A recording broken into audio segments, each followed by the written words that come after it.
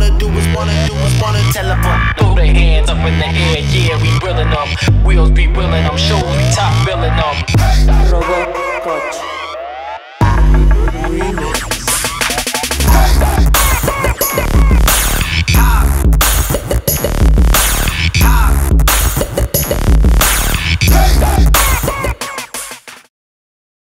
We are here at the original Source Uptodate Festival. I'm representing Blender Art and Zul Nation, chapter Poland. Peace, over here. And I am here with the legendary Das Efx. Yeah.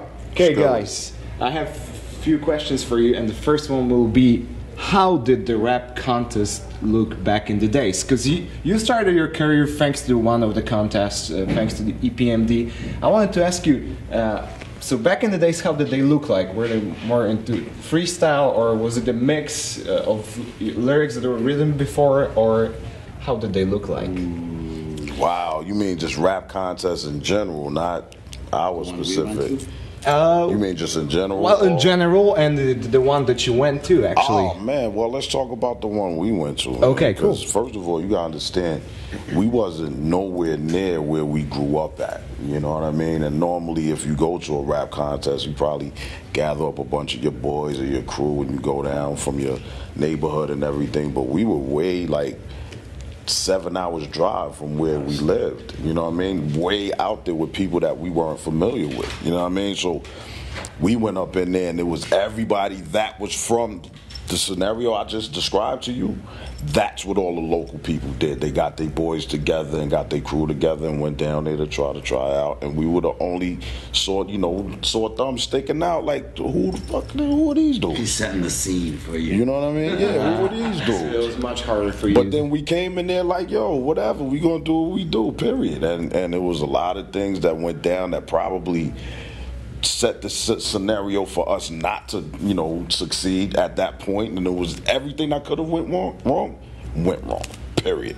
But, we went in there and we did what we did. We stood tall and we here now. So, like, I can't really speak on them other rap contests, but I can speak on that one, though.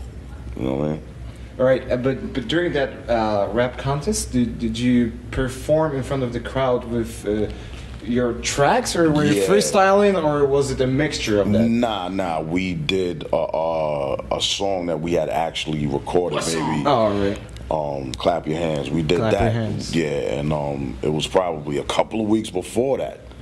We had just recorded and then we was a little hyped on it, you know what I mean? Sure. Maybe that's why we poked our chests out when we heard that commercial on the radio, like they having a rap contest, like, yo, let's go do it. We got the joint to go do it. If we would have had something corny, we might have been like, I don't know, man, Cool. And how do you find yourself in the world where hip-hop is corporate? How do you find yourself? No, I want that one. No. Crazy Drazy on the mic.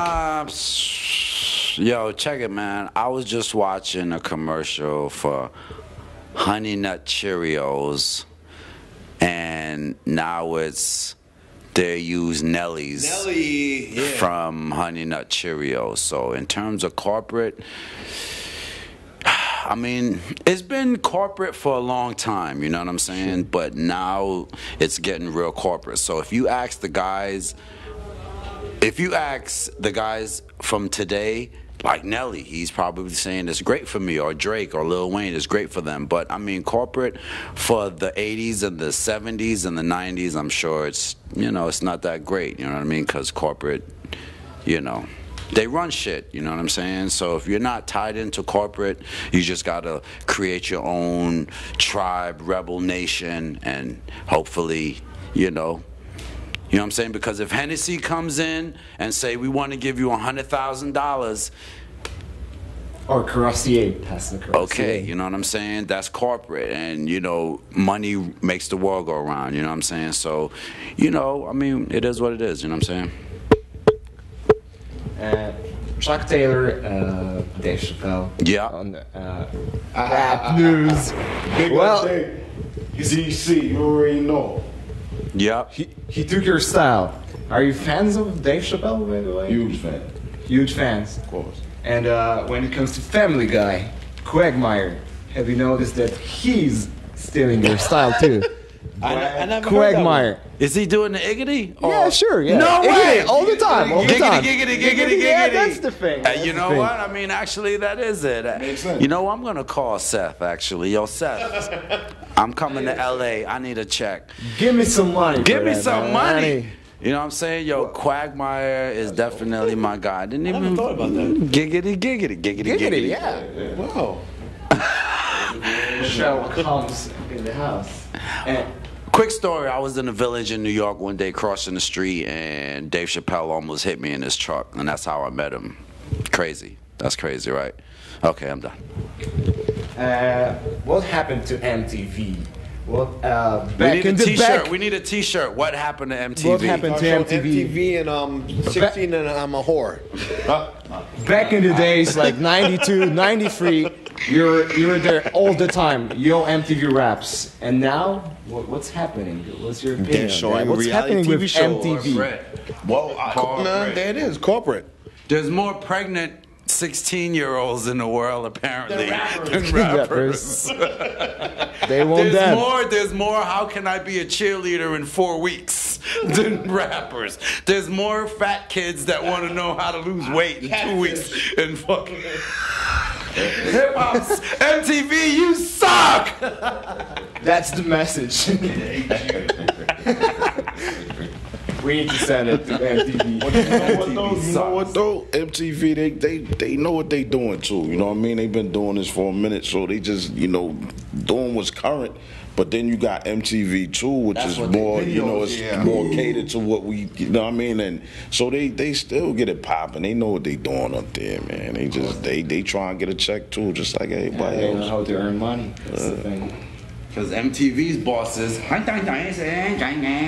looking. Their boss is like, they ain't put the shit on Adam out here. Come on. All right. That's Efx. That's an acronym. It's Dre and Scoop and Efx. It means because you love Efx on your vocals. Oh, you're That's all right. And before that, did you have any other name, or were you like thinking about another name, or Can't even just tell you. suddenly you Can't even tell you those names. Yo, I'm gonna go. Talk about it. give at least one? At least one. But it all, revolves around DOS effects. But we didn't know whether we were gonna do sad effects. Sad.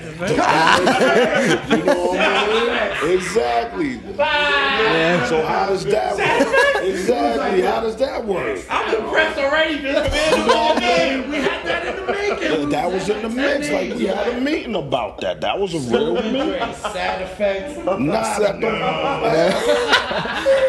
But a good name for a techno band. Right? Emo band. So also the effects part, those letters actually stood for words that were in Swahili. Yeah, we were those guys. You know what I mean? Yeah, I didn't know about it. I didn't know about it. Talk about it. Yeah, I do remember, but not, Yeah, I do, but we had those meetings as young dudes outside of, young entrepreneurs, but didn't know we was entrepreneuring because we had to kick dudes out the meeting like, yo, get the fuck, you know what I mean? And didn't know exactly what was happening, but we had a couple Sad of effects. Yeah. I never heard. Wow. Well, you can still change your name. You can still change your name. Still do it? Do the sad effects Yeah. Come on. You should just kill yourself.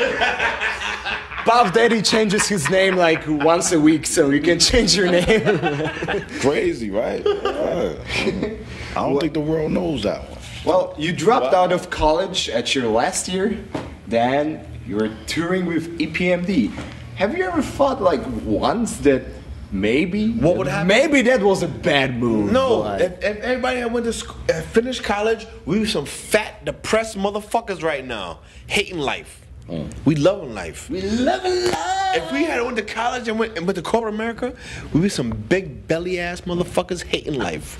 We loving life. I love my mom. but with a good haircut at least. Well, maybe not. You know Maybe what I'm saying? But fuck that. We love what this we one all the doing. time. That's all. Y'all know we love what we doing right now.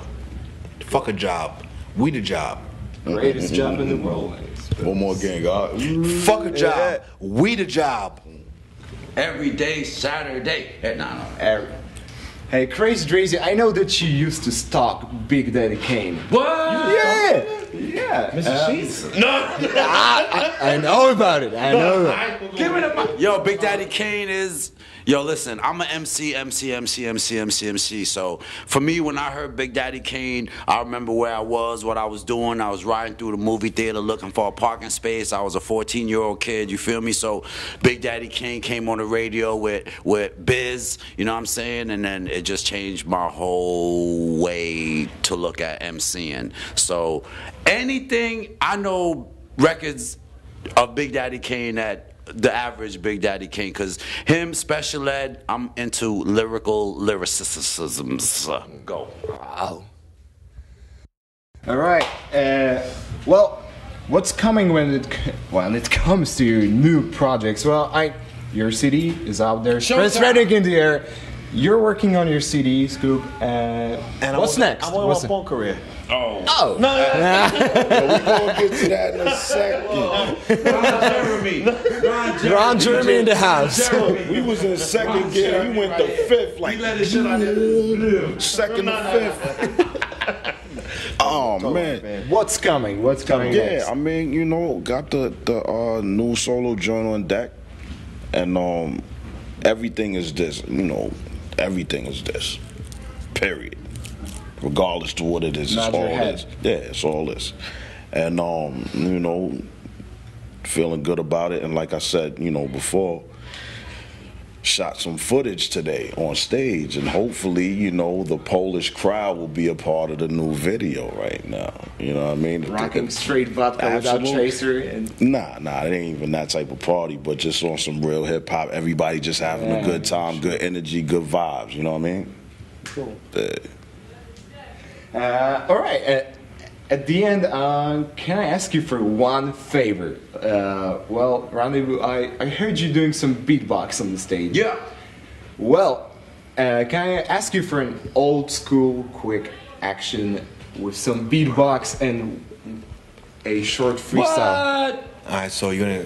So Rendezvous. get that. No, you're going to do the beatbox And who gonna get that? Somebody needs. Yeah, I'll give you the mic. Boom. Give you the mic. That, some of that new shit, son. All right. Show them what you working on, son. Baka.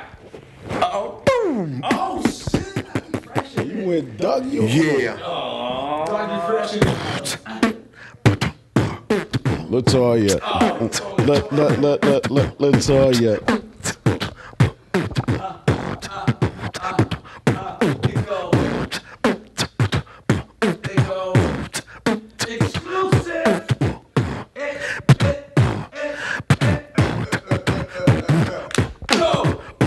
Yo, check for the new album. You know what I mean? It's popping. We out here in Poland killing them. Oh, you guys. Oh, what? Another day, another dollar, gotta get it while I can. Don't know where to start, so I will where I am. Drinking, thinking with a cigarette in my hand. Gotta start it with a boom, end it with a bang. Ain't talking about a jam, yo, I'm talking about a plan. If you talk about raps, you can holler at your man. Cause I'm thinking of a scheme, I'm thinking of a scam. How I could be richer than Will I Am. Not a blood or a crip, I'm a one-man gang. And I don't play shit, I'm a one-man band. I heard rappers go ham, well call me Bam. Badass motherfucker sucker, understand. Baddest in the land, son of Sam. Y'all niggas better duck and better dodge like Ram. You heard the blueprint, yo, this the diagram. And I promise like Onyx, yo, my shit slam. Word up.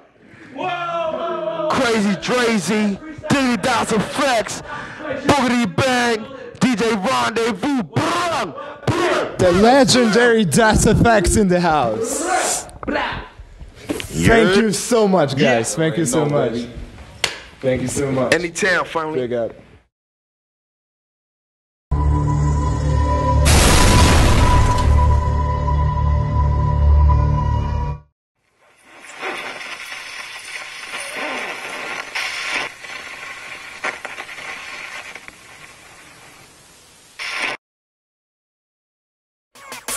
I'm the glitch modulator, sip on the data, verb conjugator plus have been here later. Feed off a hater.